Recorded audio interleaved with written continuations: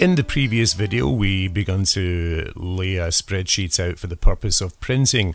And as promised, I've populated this sheet with some information just to skip forward and to prevent this turning into a 15-minute tutorial for an incredibly easy job. So let's get zoomed in here so we can see what you're doing. As you can see, we brought a logo in, we put some information, your company information going up here. The demonstration we're using here is a business form being an invoice, as you can see. Here's a quick tip. The date is going in here. In Excel, here's an incredibly useful tip for you if you're not aware of this one. On your keyboard, holding Control and press semicolon will insert today's date. No matter where you are on a spreadsheet, let's just do the same over here. Control semicolon will enter today's date, so that's incredibly useful, and of course something that you will generally have to do quite often when working with spreadsheets. Okay, here we are.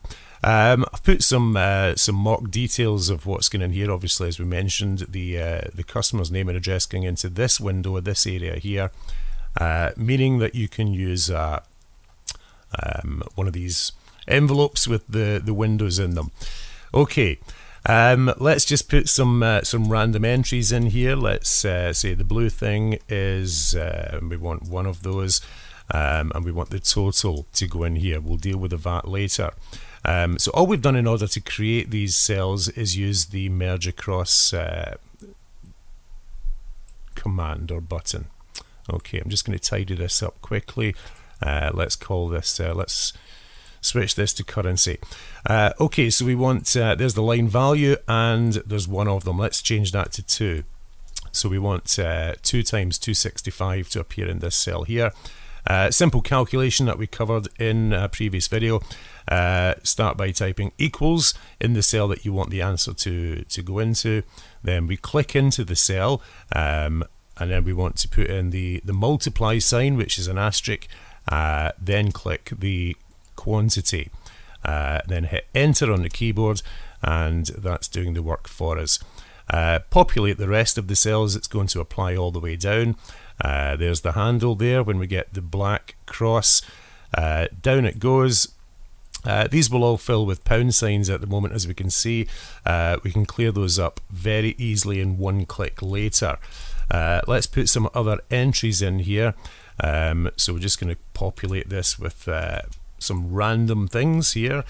Okay, £7.95, £5.33, and these can be £7.55. Okay, some random entries in there. We've done the calculation already, so as the quantities go in there, we say one of those, in it goes. We want 3 of those, and as we click away, it does the calculations for us.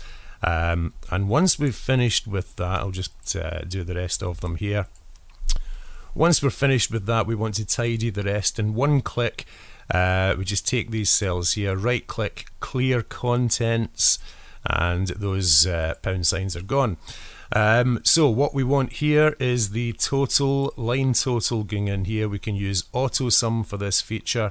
I've selected the cell. We've covered this in a previous video. These can be quite tricky sometimes when you hit AutoSum. They can be quite tricky to catch the corner. So here's a little tip: move it away, then you can resize it easier. So we'll just do that again. There's my quick tip, which didn't work. So we're just going to move it away first of all, and usually it's easier to resize once we've done that. So there we are. We just want to select the entire section that we want calculated here. Hit enter on the keyboard. There is our total. Shipping, let's put in, let's be generous here, £4.95 for shipping. So total X VAT, we want that plus that. So in goes there. Let's use AutoSum for that. We just select the 2 cells that it's to add up. Enter, done. That's our total. If VAT is to be applied, then simple multiplication involved here. So that's where we want the total to appear. We'll do the VAT amount afterwards once we've calculated this. So to get the total, there are various formulas. Here is one that works. We click the cell that we want the answer to go into, the answer being £98.33 plus 20%. So the result is going to go into this cell here. We click into that. We're going to go for equals, then I select the cell that has to be calculated, then I carry on typing with the formula. So it's going to be multiply, in brackets we'll go with 1 plus 20%, that's an and sign, 20%, close the brackets, which will close the formula, and there we have it. So £118, so £98.33 plus 20%. Total comes to £118 exactly. We want to deduct, we want to subtract 98.33 from 118 to give us the VAT amount that is applicable. Straight subtraction, click into the cell we want the answer. This is going to be equals to that. Then we type minus that, hit enter on the keyboard, and £19.67 is applicable in this particular instance. So down the bottom we've got some footer information, and we're going to take a look. So this is the reason for using Excel. There's some borders need to be tidied up here. This is the reason for using Excel. It can do calculations for you. It can increase your the speed of your workflow, and get the job done a little bit quicker. If we go for view and page layout here, we can see how this is going to sit on the sheet, and of course spend some time tidying this up and making it look nice.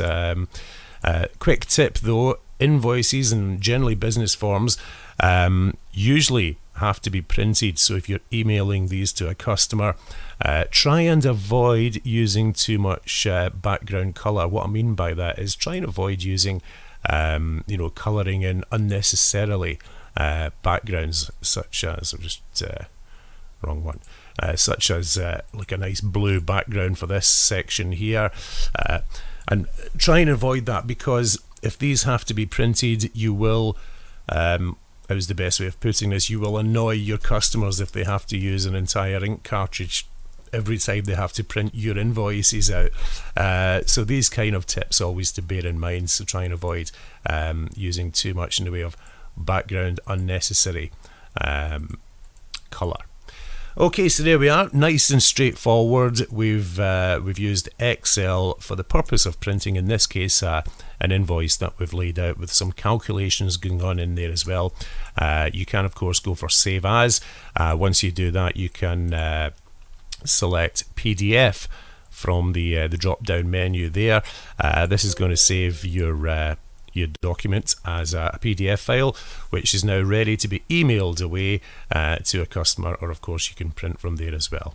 That's all for now. This entire video range available on our YouTube channel, search Computron, and there's a playlist called Get More Out of Your PC. Thanks for watching.